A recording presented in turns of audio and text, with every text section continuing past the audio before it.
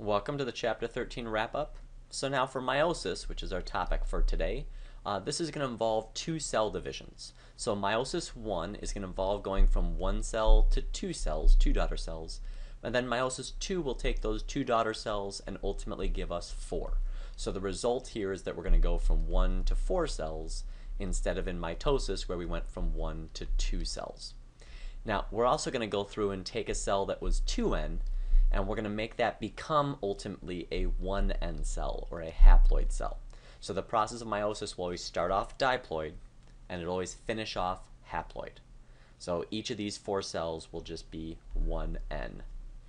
So half the chromosome number is the significant idea we want. So in humans, our normal diploid number is 46, so our haploid number is 23. If your diploid number was 50, your haploid number would be 25. If your diploid number was 100, your haploid number would be 50. So just keep that in mind whenever we talk about something and we say, how many chromosomes would this thing have if it's going on during this process? Just make sure you realize at the end of meiosis, you would have half what you would normally have as just a normal somatic 2N diploid cell.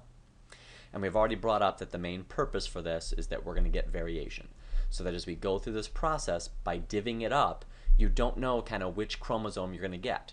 So for this first type of chromosome, you can see there's 2 larger ones, and then there's 2, I'll do a different shape, 2 smaller ones. You're going to get either, we can say the dark blue is dad's, and we can say the light blue is mom's. So you're going to get either moms or dads for that larger chromosome, and then either moms or dads for the smaller chromosome. So this allows for us to get different combinations in each gamete, which is why you're not normally going to see where 2 siblings, or never really in humans, 2 siblings that came from separate gametes would ever look exactly alike, or that they would ever be genetically exactly alike. The only way you can get identical siblings is if they're identical twins, which means they came from one egg and one sperm, that as it was doing mitosis, so as the zygote that was formed does mitosis, somewhere along the way it actually split up. And so it broke in 2, and each separate piece ultimately became a regular individual. So those 2 individuals can actually trace their heritage, if you will, back to the exact same sperm and the exact same egg. That's why they are essentially identical genetically as far as their genetic code. But any other twins, any other siblings would not be identical because of this basic idea of we're shuffling up the genes. You know, you're going to pass on kind of a random half of your genes, and so does the other person. And so by doing so, we try to make sure that the siblings aren't alike, because that's kind of our goal here, is that we're going to mix and match so that hopefully somebody has the right amount of diversity to cope with whatever gets thrown at them. So next I want to talk about some of the differences between meiosis and mitosis. Because in general, meiosis is going to have the same steps. It's going to have interphase, the G1, S, G2. It's going to copy its DNA in the S phase, prep in G2. It'll go through prophase, prometaphase, metaphase, anaphase, telophase, all the normal stuff. Cytokinesis following that. So meiosis 1 will have all the phases that mitosis does. And then meiosis 2 will also have all the same things. But one of the big differences is during meiosis 2, as I just make sure I get this down, remember that during interphase of meiosis 2, you will not replicate your DNA. So you do not copy your DNA. That one's important because if we did copy our DNA between meiosis 1 and meiosis 2, we wouldn't get haploid cells. If you replicate your DNA and then divide, you get cells that are just like you. They're the same chromosome number.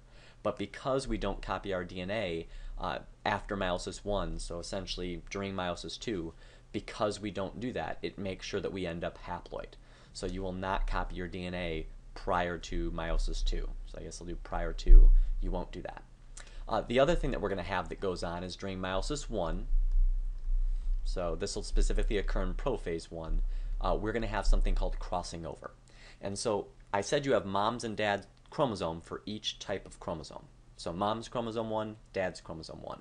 And then obviously you have the 2 chromatids because you've got mom's chromosome 1 and mom's copy of chromosome 1, because in meiosis 1 we do copy our DNA. And then you've got dad's chromosome 1 and his copy. So ultimately we have these 2 homologous chromosomes. So essentially that just means one's from dad, one's from mom, and we have their partner chromatid. So sometimes we'll call these tetrads because there's 4 chromatids. And because these guys are the equivalent chromosome, they have the same genes at the same spots. Now, they don't necessarily code for the same thing for each gene, but they'll both have like the gene for height at a specific spot on the actual chromosome. One just might say tall, one just might say short. Now, because they have these same locations for genes on the chromosome, these homologous chromosomes can actually flop over one another. And so the spot where they flop over we call a chiasmata, or a chiasma, and that spot there is where synapsis or crossing over occurs, and that's where they literally swap a piece of the chromosome. So it's like trading. It'd be kind of like if you could take your arm, put it over somebody else's arm, and swap, so you have where part of your forearm and hand are from them, but the rest of your arm is from you, and vice versa. So this allows us to get even more variation, because now it's just not just mom's chromosome or dad's chromosome, it can also be a huge mix of moms and dads, because you don't know exactly which site along the chromosome crossing over will occur, if crossing over occurs at all. In some cases it can occur several times. I can tell you it's more likely to occur towards the ends of the chromosome, because it's obviously where it's easier for it to happen. But you could have where kind of the front and the back both do it. So there's lots of different ways of mixing and matching these, and this happens for each of our homologous sets, which would be 23 sets. Because the sex chromosomes, you're typically not going to do any type of crossing over, because if you tried to cross over an X chromosome and a Y chromosome, you'd get a dead person. You can't mix and match those because you need the genes that are on your X chromosome. So if you mess up your X chromosome, you're kind of screwed. Not in a good way. So try to make sure that when you do this, you realize this is only going to be an autosomal thing. This is not going to be a sex chromosome thing. So this is one of the things we'll talk about later too, provides us with variation. But this occurs right at the beginning of meiosis 1, and then so after meiosis 1, even though I'll normally act like it's moms or dads only, in reality, any point after prophase 1, these chromosomes can actually be any kind of mix of moms and dads. It'll still have the same genes though, but it doesn't necessarily have the same exact traits for each gene, because this chromosome might be like kind of here it's showing where we said this is mom, so this one's mostly moms, but it has this dad stuff, and whatever genes are coded in here will now be dads, while these genes will still all be mom's specific version of it. Okay, next we've got the idea of what happens during meiosis 1 to our chromosomes. So in mitosis, you'll see that we line all of our chromosomes up along that metaphase plate, the middle. When we're talking about meiosis, we're actually going to line them up with their homologue. So they're going to line up double file, if you will, not single file. So they line up with their homologue, their buddy. So it's like that buddy system. If you guys remember in elementary school, if they made you line up and go to the restrooms, sometimes you might have done it single file. If you were on a field trip or something, sometimes you had your buddy, it was double file. And that means when they separate these chromosomes, in mitosis we separate the chromatids, which then become their own chromosome as soon as they're separated. But when we talk about meiosis, we're not going to do that. We're going to separate the homologous chromosomes. So if you look here, you'll see that this still has the two sister chromatids, the two copies of that particular chromosome are still attached. So we don't grab one of each chromatid, we essentially grab mom's set of chromatids or dad's set, and this will occur randomly.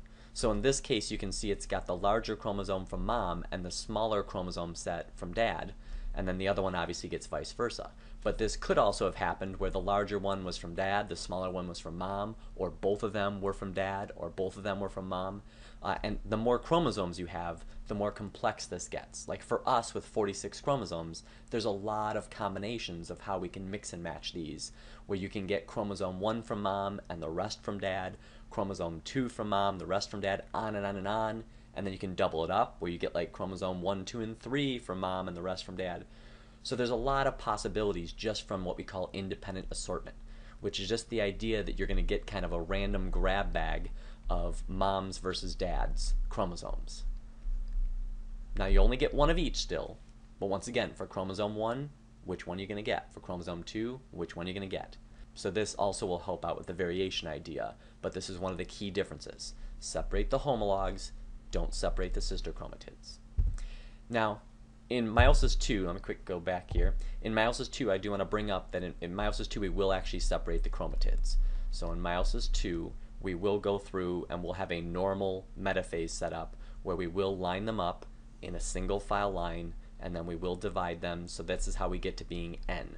because you'll notice here at the end we have 4 chromosomes, but at this point, because we're starting off with half, because we only grabbed one of each homolog pair. So that means that ultimately we have a 2n number of chromatids, but only a 1n number of chromosomes, because I've only got 2 chromosomes here. Started with 4, now I've got 2 in each cell. And so when I split these guys into their chromatids, I only get 2 chromosomes in each cell. And so meiosis II will actually act a lot like mitosis. It's essentially mitosis, but it starts with half the normal amount of chromatids. So if I talk anything about meiosis II, just think it's mitosis, except we haven't copied our DNA, so we have half the number of chromatids to start. Now, independent assortment is this idea that we don't just have one type of chromosome. All right, we've got 23 different types of chromosomes. If you remember, they're labeled. Chromosome 1's the biggest, chromosome 22 is the smallest, and then we have the sex chromosome set. Now, for each of these, we have kind of moms that we got from mom, and we have dads that we got from dad. So there's 2 options for each of these 23 types of chromosomes, the one you got from mom or the one you got from dad. Now, this is currently us just looking at the chromosomes at the start during meiosis I, when they're technically paired up with their copy, which would be the other sister chromatid. We're going to kind of ignore that now and just treat them as 23 sets, despite the fact it's actually going to be 23 sets that consist of pairs. So there'll be mom's set, and then for that same chromosome type, there'll be dad's equivalent set, which will also have its copy. We're also going to ignore crossing over, which has gone on at this point, and we're just going to treat them where it's kind of all moms and all mom's copy, and all dads and all dad's copy. So when these line up in 23 sets, so that'd be one, then we'd have another one where it's red and blue, mom and dad, all the way down. The idea here is that you have 2 options. You can get moms or dads for each of these chromosomes. So there's 2 options, so we'd usually just write 2. And then how many times we have to make this choice of moms or dads, that's what the power is. So this would be 2 to the 23rd power, because we have 23 choices where we have to pick either or. And so this gives us a possibility that comes out to about 1 in 8 million odds that we would produce identical sperm or identical ova just using independent assortment, just using this idea that there are 2 different options for each chromosome type as we separate them out.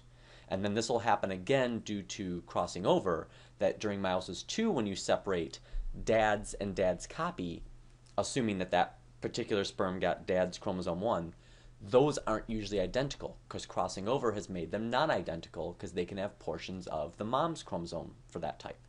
And so as those split, you can also get where there's this independent assortment idea that technically makes it even rarer than the 1 in 8 million. For now, we're going to keep it simple and just use this as just an idea of how rare it would be, even ignoring crossing over and its effect, to get 2 identical sperm. So that's going to be 2 to the 23rd. If this was like a fruit fly that only has, say, 4 types of chromosomes, then you would typically say it's 2 to the 4th. So you can see, though, that this number will change. This number can get smaller, and if we're doing this fancy, it'd be 2 to the n, whatever the n number is. So if you're a simple organism that has fewer types of chromosomes, there will be fewer possibilities of different sperm and ova that you can produce by doing independent assortment.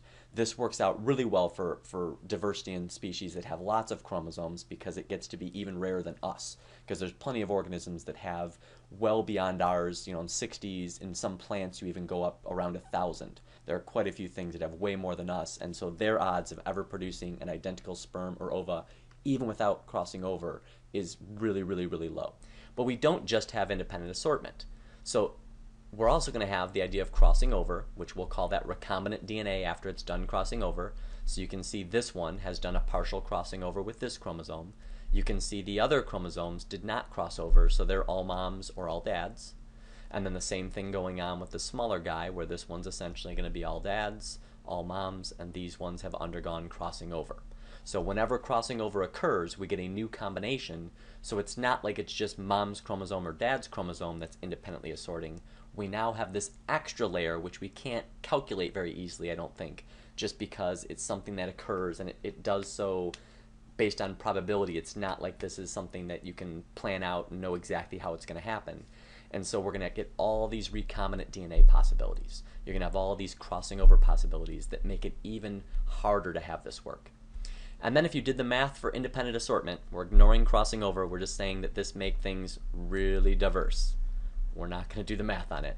But if you just do the math for the whole 23 squared, you're going to see that it comes out to 8 million. So that means there's a 1 in 8 million chance in a person that you make identical sperm. And there's a 1 in 8 million chance in females that they produce identical ovum, which is going to be really rare because they don't have that many actual follicles that can develop into ovum. So probably never going to happen. But assuming that it did, you then also have to have this idea of random fertilization, where you have to have that 1 in 8 million identical sperm, find that 1 in 8 million identical egg and get together, or else they still wouldn't be identical offspring. And so when you go through and do the math on that, you'll see there's a 1 in 64 trillion chance that we could have identical offspring that are not identical twins, and that's ignoring crossing over. So probably never going to happen. You know, the odds of this are beyond remote. So it gives you a sense of just how much diversity we can manage, especially in an organism that has a fairly large N number, if you will. There's a lot more than us that you can get. You can get into the hundreds, but still a relatively large one. You can just see how huge this can balloon to, and just how rare and almost impossible it would be to have two identical siblings that were not from the same sperm and not from the same egg, like identical twins. And so that should wrap up this chapter. If you guys have any questions, make sure you ask me in class, and I look forward to seeing you.